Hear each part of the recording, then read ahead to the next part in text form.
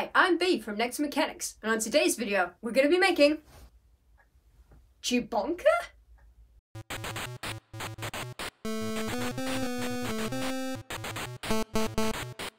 So you might have read the video title and gone, ChewBonka? Is that a typo? And I can assure you, it's not. See, a new LEGO Star Wars game has just released, the LEGO Star Wars Skywalker Saga. Probably heard of it. Best rated game of the year. Had 5 years extra development or something crazy like that.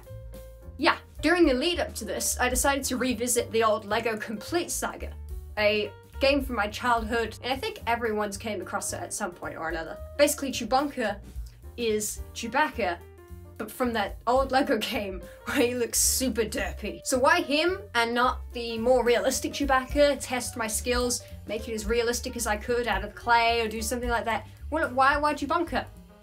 Because it's funny, and also because it was a birthday request. So to make this ChewBonka, we're going to be doing clay, like I did with the Cyber Bunny. I've been getting really good at my sculpting skills, and I want to keep doing this, which will also end up helping me learn better 3D modeling skills in terms of proportions and that sort of a side of things. I did a drawing of ChewBonka on pen and paper just to get a vague sort of size of how I want him. You can also see that he's holding something kind of weird to do, but a smiley face. That's going to be a pork later on, trust me. So with my paper drawing, I could then essentially trace it using thin wire to make a sort of skeleton, and with that skeleton I could then cover that in aluminum foil to bulk him up and get all of the muscle masses done. The reason we use aluminum foil and not just covering it in clay right off the bat is because it saves money, and then you can cover him in a clay-like skin, which we'll be doing in just a minute. Still terrifying. Now, something I learned from last time I did this is I'm using air-dry clay rather than baked clay.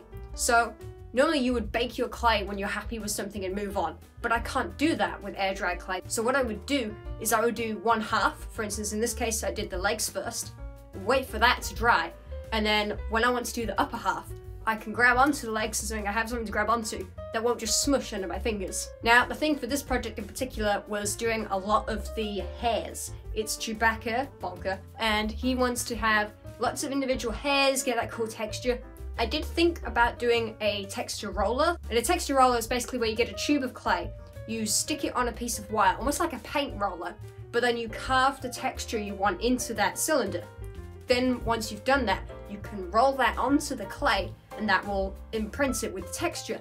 That seemed like an awful lot of faff for an effect that probably wouldn't turn out as good as I was hoping. So I stuck nice and simple, and I just used a small X-Acto knife and cut each individual hair. Yeah, that was the easier alternative. Now, once my legs are dry and everything, I could move on to doing his torso and the arms. And this was something quite interesting. I was having to figure out how to do like muscle masses. So he's got like shoulder blades and arches, stuff like that. Hands are a nightmare. Like I said every time, hands are super hard no matter what medium you work in. Due to the Cyber Bunny and stuff like that, I started figuring out how to do it better, the techniques for clay specifically and everything. And I think I started coming out pretty good. Now you might be wondering why I didn't do the other hand there, why it's in a weird sort of curl position, and that's to hold that pork like I said earlier. Now the pork, you might be wondering why I haven't shown you it earlier, and well, let's just say the footage of it isn't particularly great.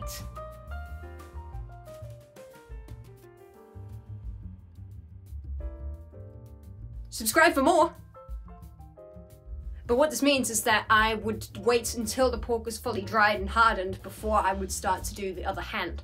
That way I could wrap it around the pork and then take the pork out to let it dry separately, so that way it didn't all just stick into one sort of globby, porky, wookie mess. So the head, I just made sure I spent a lot of extra time on it just to make sure that I got all that face nice and done properly. There's a couple times where I was like, yeah, I'm there! And then I would tweak it a bit. I'm like, oh no, hang on, if I move his cheek slightly to the right or to the left, you know, do that sort of a thing, then it would really improve the look. And of course, once I was done with the vague shaping, I would just cover it in fur texture. Everything needed fur texture. Now for his bandolier, which is like the ammo clip holder he has around him. And for that, I just did a thin, long noodle of clay with a little extra bit on the side to be the bag. And then for the actual ammo clips themselves, they were little squares that I cut out and added little notches in, and then I would let them dry separately and super glue them on once everything was hardened. It's much easier to do that than to try and smoosh them on and risk losing the shape of the square. Now while we're waiting for that to dry, let's do a base for the figure, so that way he doesn't have to stand by himself, we can just glue him to that.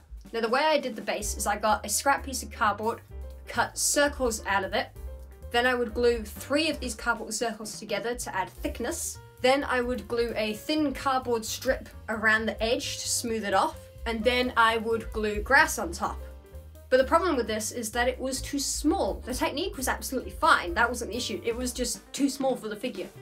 So I basically just did all of that again, but using a bigger dish to trace onto it. I also only did 2 layers instead of 3 layers of cardboard, because I think the thinner the base, the better it looked. Now for the painting, and I decided I was going to do a mock-up in Photoshop first because I was super nervous about getting this wrong. And I did him a bit more brighter than he should have been, a sort of nougaty brown, but it still got the point across that my sculpting is right, the eyes are there, the derpiness is right. This looks like ChewBonka. Now when I came to actually painting it, I tried to do some of the techniques I'd learned previously on the Cyber Bunny, doing the whole base colors, washes, dry brushing, all of that. And at first, it was not going very well. I went from making him super dark brown to being super bright brown, and then he was like a weird mix of like, I made him so pale that he was nearly white on the kneecaps because I hadn't dried the brush properly when doing dry brushing. But eventually, after several days of trying to figure this out, I managed to get to a happy medium of doing a base coat of brown, like a sort of standard bright brown, doing a wash of a darker brown, and then a dry brush of a much lighter brown. This altogether gave him a sort of 3-tone fur texture effect, which just made it look more vibrant, more textured. And then for little details like the bandolier or his eyes and stuff, I just went in with a tiny little paintbrush and just hand painted it all.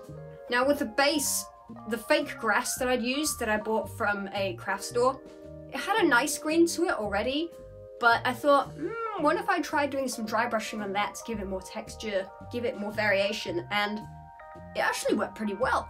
Now for the Porg, and the Porg was a little bit harder than ChewBonka because he's smaller. To paint him so small, I got one of my craft tools and I shoved it up his bum.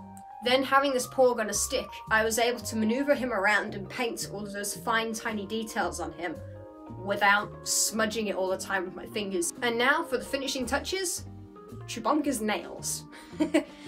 Yes, to do that I just used some of that wire that I previously used with the skeleton, some offcuts of the wire, and just cut tiny little nubs that I could then super glue into the fingers. But with all that said and done, this project was much easier than I was expecting it to be. I think I'd hyped it up as being more stressful than it was because I had a deadline and it had to be done by that deadline, and that's ended up delaying things like the axolotl armor that I'm planning on doing next video. You will be seeing this, don't worry. So yeah, enough of the faff. Let's have a look, shall we?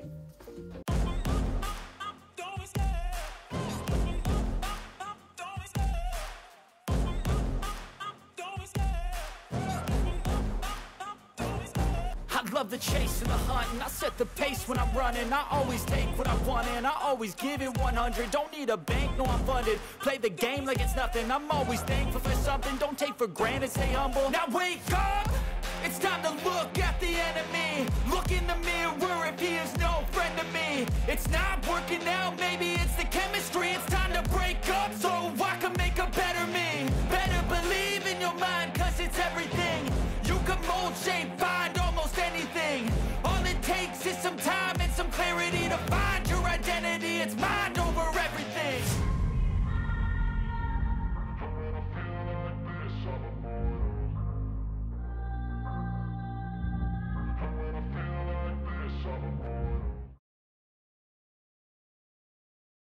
He is so derpy. Oh, so very derpy. I really like how this project has turned out. I think I've managed to get the essence of ChewBonka into clay. Sorry, I can't, it's just so stupid looking. I think I managed to get the right blend between Chewbacca's proportions and ChewBonka's face, and I'm really happy with how this looks. If I was gonna do anything differently for like a second time, I think I might want to have spent more time sculpting the Porg's face. He's a little bit sort of puffy faced and puffy cheeked and not quite right. And the nails, I wish I hadn't used metal for the nails. They look decent, but again, if I'd used hardened bits of clay and smushed them into the hands while they were still soft clay, then I think that would have been a better effect. Possibly weaker, but a better look. The only other thing I'd say is he's technically missing clips on the back, the bandolier clips. It doesn't look bad, it looks fine, but if I was going for more accuracy points to ChewBonka, I might want to have added more of those. But no, I think overall, other than those like few major points, he's basically perfect. This is exactly how my brain envisioned it. So it's really quite fun to see it just on the desk in front of me now. So yeah, I hope you enjoyed this build video. I've got plenty more of those. And I've started a new thing called Transformers Tuesday. You've probably seen some of those videos already. They're little shorter videos where I review action figures from my Transformers collection, and I give my opinions and thoughts on them. So yeah, that's right. Build videos are back. I'm not intending to not do them. It's just that I'm not stressing to get them out as much anymore. So that means that there might be longer gaps in between build videos, but they are definitely still happening. So thank you for watching. Make sure to like and do all of that various stuff. And I will catch you probably in 4 weeks again. Yeah, it's been a while since I did a build video. Bye!